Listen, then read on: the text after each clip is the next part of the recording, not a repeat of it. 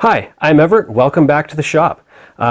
This time I have another one of those projects I brought home from work for my buddy who I now just so happen to work for. What we have in the shop is a Cat MXS1 variant of the C15, basically a big 15-liter inline 6 engine for a highway tractor. We have a flywheel we have to use on this engine. The only thing, and it's actually, the flywheel is off of a Cat 3406, which is an older variant of the similar class of engine that Cat has made. Most of the dimensions are the same. Bolt pattern, diameter, number of teeth for the ring gear, all that fun stuff is all the same. Biggest issue is the fact that when you try to use a modern clutch, like a newer one, what we're finding is, or what we had found when we tried to reuse this flywheel before, was that the hole in the center is actually too small to allow the torsion springs and center hub assembly of the clutch disc itself to fit in. And so you get interference issues.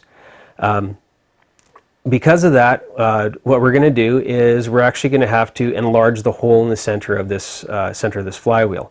The lathe just doesn't have quite enough swing. I'm about 1.5 inches, 2 inches shy of swing to be able to just cut it out on the lathe. However, I do have a rotary table, and it's going to be nip and tuck, but we'll be able to just fit it onto the mill. So anyway, that's what I'm up against, is making an old flywheel fit a newer truck. So hope you find it interesting. So this is our Cat 3406 flywheel. These things are heavy, trust me. You can see even here, if you look really closely, a few scratches. That's how we, when we found out the hard way that the newer style clutches wouldn't fit in. So in order to use this on the newer engine, we have to open it up. These scratch marks here are actually a fair ways in from where we need to cut. Our hole here is roughly 8.6 inches, otherwise known as 218 millimeters or so. We're going to have to open it up to a 10-inch bore, which is, well, I'm just going to go to 254 millimeters on the screen here, just to give you a visualization. So we'll have to open it up at about there, roughly 3/4 of an inch, 19 millimeters aside. The depth we have to go down, I took a measurement off of a flywheel we have on the floor. Yes, the flywheel is off of a Cummins, but it's made to fit these, made to fit the same clutches. So we're going to have to go down about 730 thousandths, or a little over 18 millimeters, I guess, 18 millimeters or so, and from the surface. And what I want to do is I want to put a small radius in the bottom. That'll help to avoid any sort of stress risers of a sharp square corner from an end mill. But before we can do this, we have to get the mill set up and, well, figure out how we're going to hold this and keep this accurate as we cut it. Now this time, before I set up the rotary table, I want to do something I've been wanting to do to this thing for a very long time. Over time you get little dings and scratches and nicks and whatever in your table, and I mean I have a basic stone I rubbed on it a little bit and try to get some of the raised bits of the dings out, whatever. Well, a little while ago, Steve Lang over at Shark River Machine, that's one of his stickers. He sent me another one with this box here. Here's his business card with his email address, so by all means, give him a shout. He's a good guy. We contacted him and wound up ordering a set of stones. And thanks, Steve. I appreciate you doing what you did for me. This is awesome. What we're going to do is I'm going to play with my set of brand new precision ground stones from Steve. First time I've unpackaged them, so got nice tissue paper wrapping them. Trying to drop them and ding them, because that would be just the way I'd roll. And here we go. Here's one.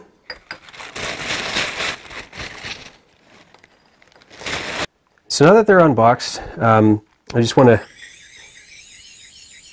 don't know if you can hear that. And if I pull them apart quickly, it almost has that same vacuum effect like you get with a gauge block. And anyway, I've wanted a set of these for a long time, so thanks again, Steve. I've heard that sound on other people's videos, and I've been wanting to set for a while. So before we do anything though, is I'm going to take a little bit of something to degrease. I'm just going to take the oil film off of the top of our table. The reason I'm doing this is because, like Steve was saying in his use and care video, which I will put the description in the or the link in the description below, he was mentioning that if it's not degreased, that the oil will take the little bits of metal and load up the stones. So I'm just taking and, a little bit of degreasing here, try to get some of the grunge off of it. I'm not worried about the table rusting because here in Alberta it's generally not as high a humidity as some other places, as well as the fact that this thing's going to get covered in oil at some point again anyway. So there, we're all degreased, bunch of grunge off the table. And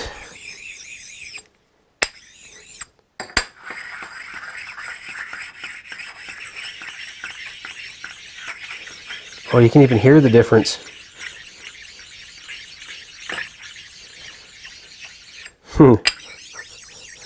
Oh my. I don't know how many of those dings you can see in the camera that are now coming out. But I can see where it's taking the tops off the dings.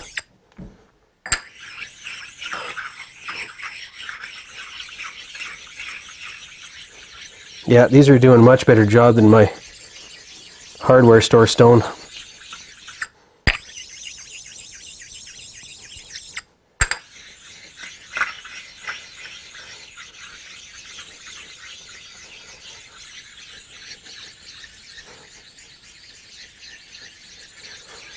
Wow, that's really bringing out the...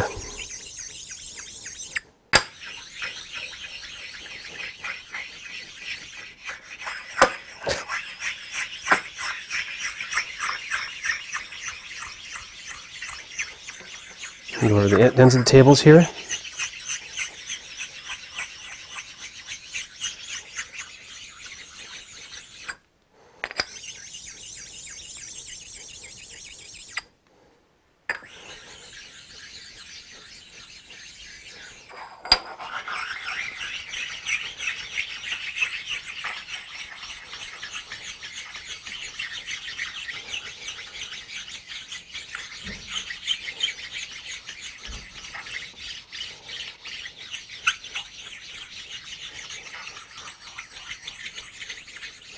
Now, I'm sure there's something I'm doing wrong in my technique here.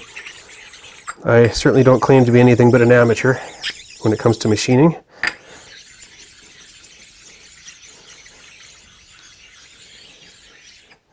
But I tell you, I had no idea there were that many dings that were sticking up like that. Like I say, my department store stone obviously didn't do 100%. But yeah, anyway, these are precision ground stones. Seriously, give Steve some love. Give him a call. Send him an email. They're definitely worth it. So thanks again, Steve. I've set the rotary table up on the table here. I just used a square against the back surface against this face to get it square. For what we're doing here, this is going to be plenty close enough for the tri-square. As it is, I've also just taken and using my dial test indicator and my homemade holder, we're zeroed against the center of the bore. The center line of the quill is now concentric with the center line of the table.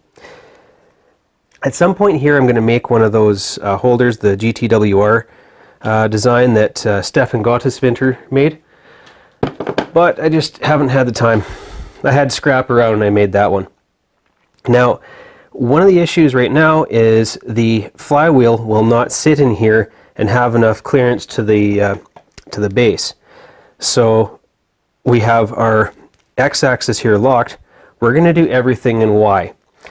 Now, we're concentric, so as I pull it toward myself, pull the table this way, we are actually maintaining, well, basically maintaining the axis with the center line here, so that I can still at least use my hand wheel down here for my y-axis as, you know, a somewhat reliable reference. Let's bring this back and grab our flywheel. Okay. So as I say, it's a bit of a stretch. Okay. So now we'll be able to bring our table out. And yes, it's reaching close to the, like, it's bringing the table travel out this way quite a bit. That's okay. Because by the time we get a 3/4 inch end mill in here, or roughly 19 millimeters, it'll just basically fit the machine. So what I need to do now is put some T-nuts in from the bottom, or some bolts down from the top, tighten it to the table, and then set concentricity of the flywheel itself, the center line here, to the center line of the table, of the rotary table. That way I can spin this thing, and it's, you know, and then we're not going to take more off of one side than off the other. As long as we remove the same amount of material from both sides, well, sides, it's a circle.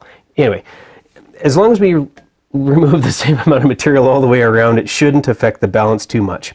So I will pause here and do the fiddly bits off camera and bring you back in. I'm using this journal down here as a register. It would have been machined at the same time as this lip and all that other fun stuff inside. And so that should be concentric. And as I spin this, I know you can't really see the needle from where you're sitting, but we're well within 1/1000th of an inch all the way, you know, of run out as far as needle deflection, so all the way around. It's plenty good enough for what we're going to be doing.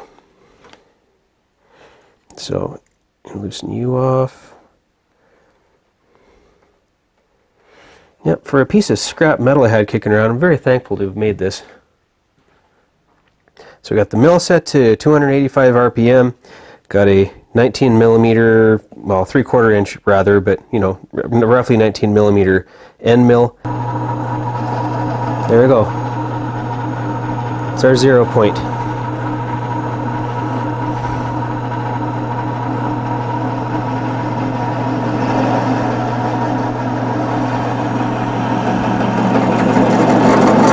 Whoa. All right. Let's do this. We'll back this off.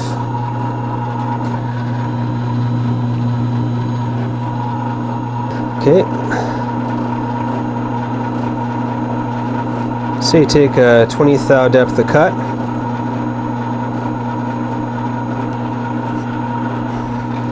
And then pull into it and then turn.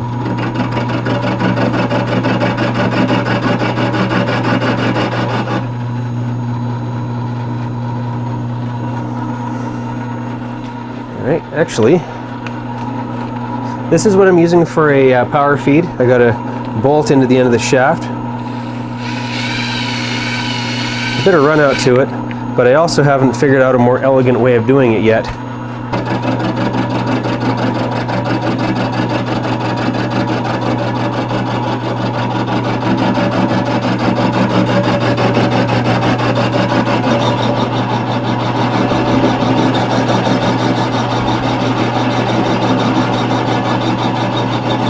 Alright, so that's halfway across the end mill. Now, we gently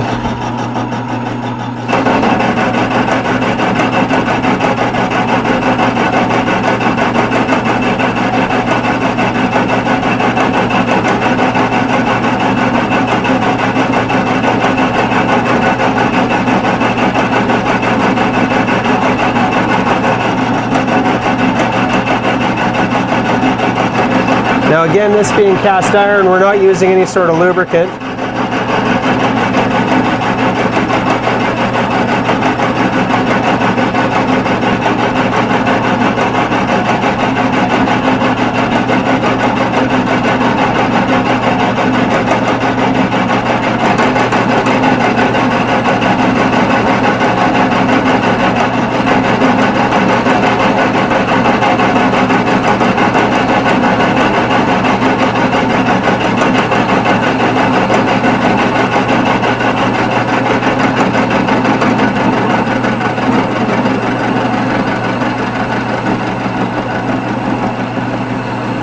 We're back around to the front.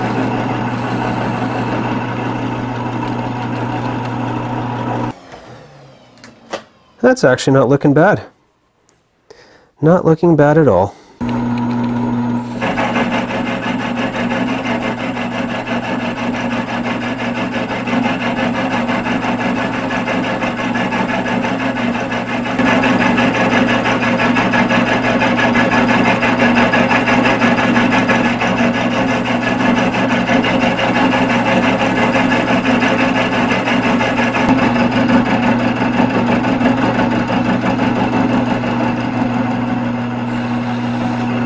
There we are.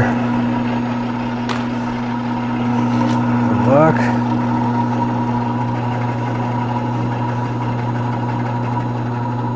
Move it back in.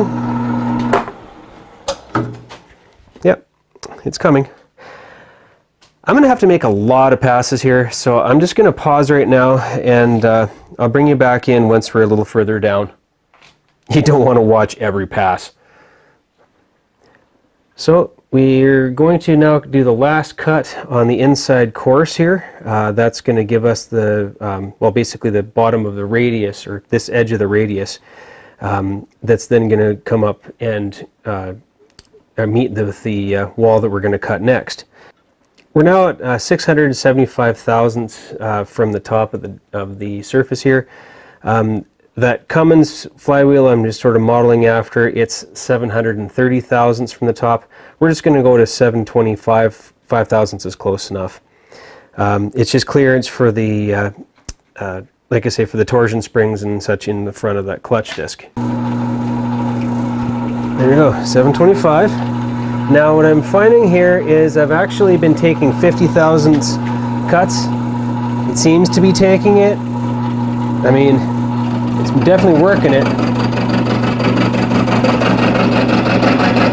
As I feed in, I actually have to rotate a little bit or it starts chattering.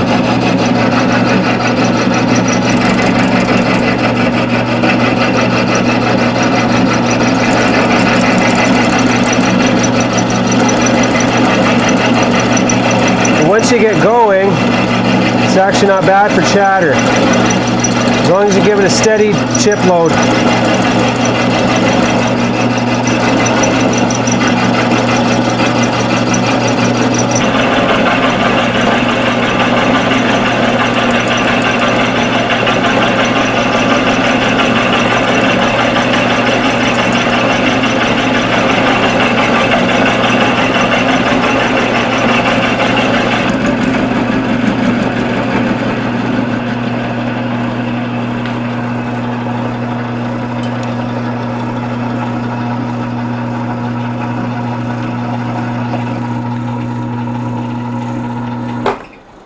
Alrighty.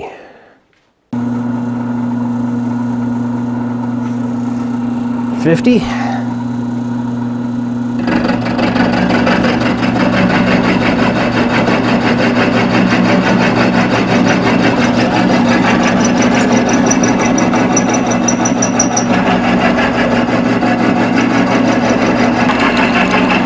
Like I say, as long as we keep a reasonably steady chip load on it, it doesn't chatter too badly.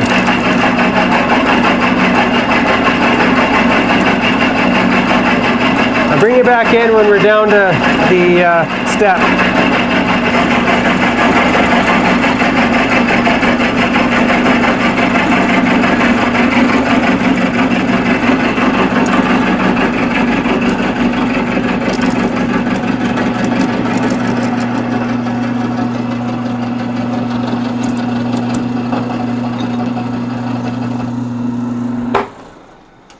There we go. So that was the last pass with the square-ended standard end mill. It's I just want to put a radius into this shoulder here and take it down quite a ways. I'm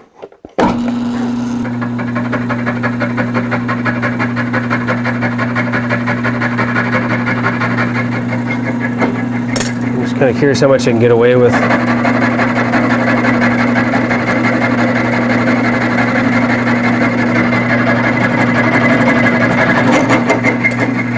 That's probably it there.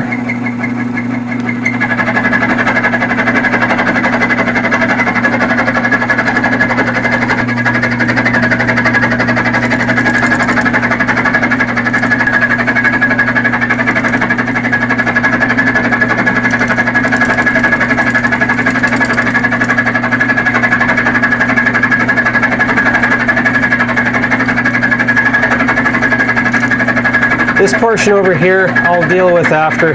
It's all going to get cut out as this radius goes further and further down. I'll bring you all back in when we're further in.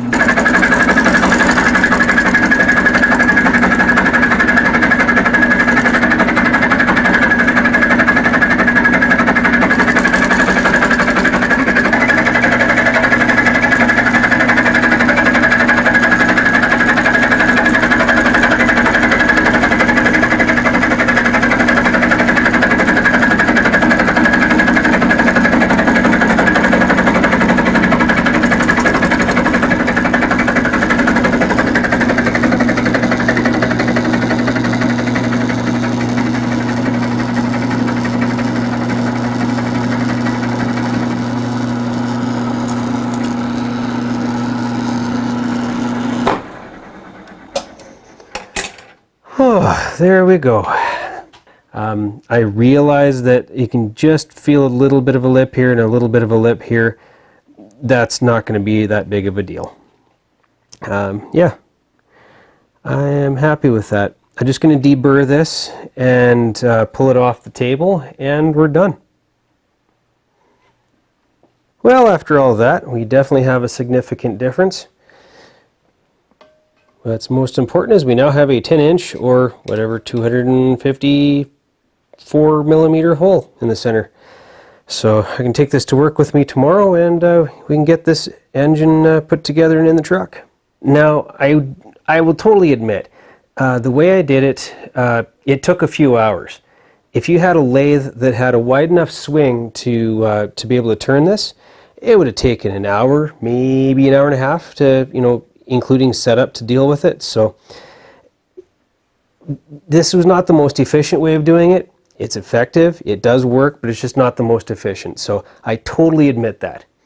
The thing is, when you're at home and you're working with hobby-size equipment, sometimes you have to do things a little differently in order to get the job done, even if it takes longer. So I hope you found it at least somewhat interesting. Again, not the most efficient is time-wise, I know, but for somebody who doesn't have, large-size metalworking equipment, I mean, I, try to do what I can with what I have. So, otherwise, I just wanted to say thank you to everybody who's supported me in various different ways. Comments, the emails, the likes, subscriptions. If you haven't subscribed, that's totally cool. Thanks for coming by. Thanks for looking around. Thanks for joining in on the fun on the channel. So like I say, thanks for everything, and I'll see you next time.